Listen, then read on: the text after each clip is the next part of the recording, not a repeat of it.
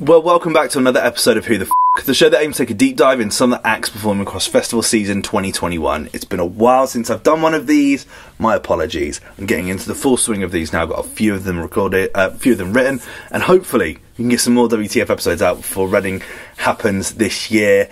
I went around the site yesterday and flew my drone, and it's an empty, overgrown field at the moment, and I can't believe that in 3 months today, it's going to start turning into a full-grown festival with people in it.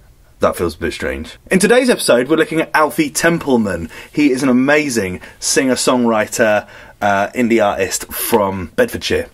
If you've never heard of him before, hopefully this video will help answer the question, who the f*** is Alfie Templeman? Wait a lot, do you want to know the truth? It's a coming back to you. Alfie George Templeman, born the 26th of January 2003, is from Carlton, Bedfordshire, England. Genre-wise, he's described as indie pop, alternative pop. He also describes himself as indie R&B. I think that's kind of pretty true. His influences, in my opinion, he reminds me of some of the great singer-songwriters from indie in the last 15 years. I'm talking people like Declan McKenna and Jack Pignate. Whilst also having this really cool Billie Eilish influence, and also people like the 1975. I think he has that real kind of electronic edge that I think works really well for him. He started recording at home and making CDs with his friends at the age of 10, gathering a good idea of production at the age of 13. 13 for production, that's mental. In 2017, he started putting out his own music with some kind of early EPs named Wonderland Dreamin' and Dazed Days.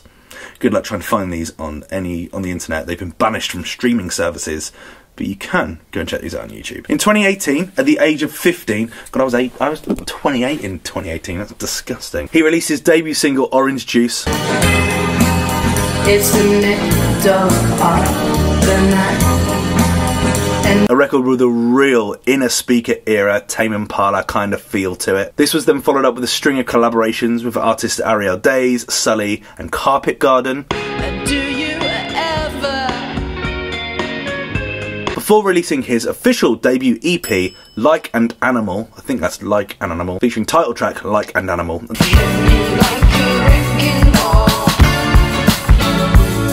In 2019, he would follow this up with his second EP, Sunday Morning Cereal, which featured singles Stop Thinking About Me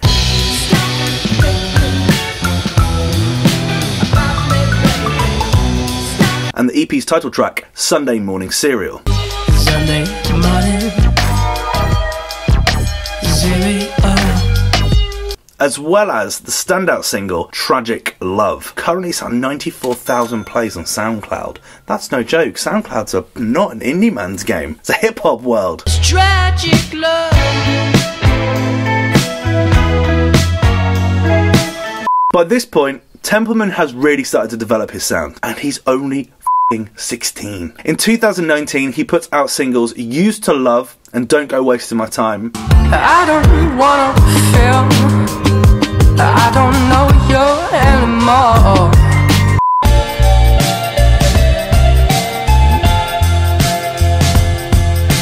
And the first record that I came across, Who Am I? And what a fucking corker that is. Funny how a song, it takes you back so long. In late 2019, he'd go on tour with a small emerging sports team. I caught this set, and it really caught my attention. It was so good. I'd already had his single in my library, and I thought, it's always good when you go to see a support band and you kind of know a record or two. He was great. Didn't realise he was still a child, but put on a really good show. I don't have any footage though, so I've completely jacked this from his YouTube channel because he vlogged it because he's a good lad. How can this be? In 2020, it was a massive year for Alfie, starting out with the brilliant Happiness in Liquid Form. Happiness in liquid form. I'm drinking it down. I just want to drown. I know I can be. This would then go on to be the title for his third EP. It's also his most popular record, on 301,000 plays on YouTube and 9 million streams on Spotify. The EP would go on to feature other records, Obvious Guy. I don't wanna be an obvious guy. and My Best Friend, a record which features Coach Party, a record that certainly has a real Billie Eilish influence for me. My best friend is a killer in disguise. She'll show you things you've never seen. Templeman finished off 2020 with 2 singles, one called Shady, which is great, I'm tired of leading you on.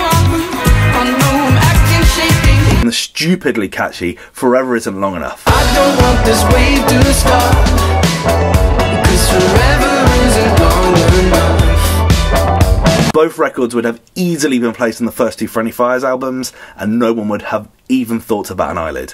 Trust me when I say that is a massive compliment. At the start of this year, he announced that that the latter single will go on to be the title track for his upcoming mini album. Look at that, boys and girls. Pink vinyl.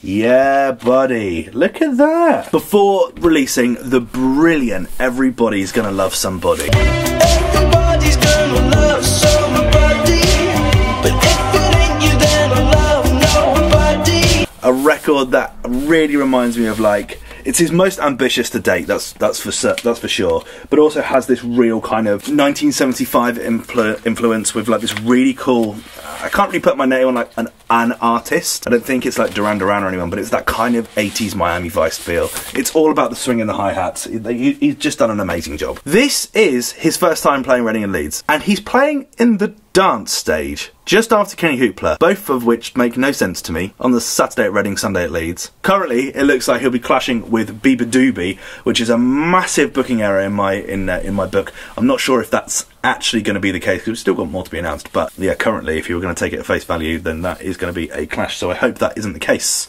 Mr. Booking Manager of Reading and Leeds. I am super excited to see the career of Alfie Templeman progress. Making this video, I know, is just going to be part 1 of many videos over the coming years, because I feel like he's going to be coming back to play R&L over and over and over again, and I'm really excited to see where he goes. I'm gagging to check out his set. This album is in my Album of the Year category. I don't know why he's called it a mini album. It's just brilliant. It's just a brilliant album. It's so good. I'm really excited to see where it goes from here. I'm gushing like a crazy man now. But yeah, Alfie Templeman, you have a 31-year-old fanboy, and I'm really excited to check out your set at Reading this year. Will you be checking him out at this year's Will you be checking him out at this year's festival? Have you seen him perform before? Let me know your thoughts in the comment section below. As always, I will endeavour to get more of these videos out in the coming weeks. I've got quite a few written now, so hopefully we can get some more WTF episodes out. Let me know your thoughts in the comment section below, as always, and I will see you in the next one. Cheers. Bye.